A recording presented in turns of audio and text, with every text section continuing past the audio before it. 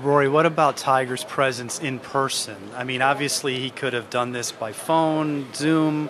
The fact that he flew up here, what does it say? It's impactful, yeah. And I think it shows how much he cares about the tour. I think it shows how much he cares about the players that are coming through and are going to be the next generation. Like it or not, they can't really sell Tiger Woods anymore. Tour had an easy job for 20 years. They don't have Tiger anymore. Yes, they've got a bunch of us and we're all great players, but we're not Tiger Woods. So, we're moving into a different era and we just have to think about things a little differently. So what role does Tiger play then? I mean, he's the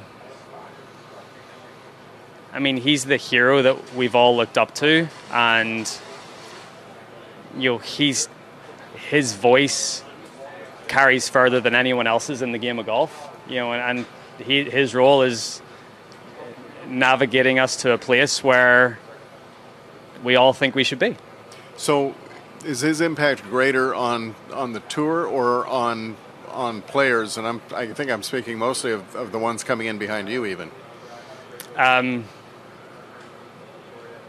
It's both. I think he's carried the tour for a long, long time. I think we, as players that were his contemporaries that are a little older than me, but even the guys that are coming behind, we've all benefited from that. Mm-hmm. But as I said, how can we keep benefiting from that going forward? Okay.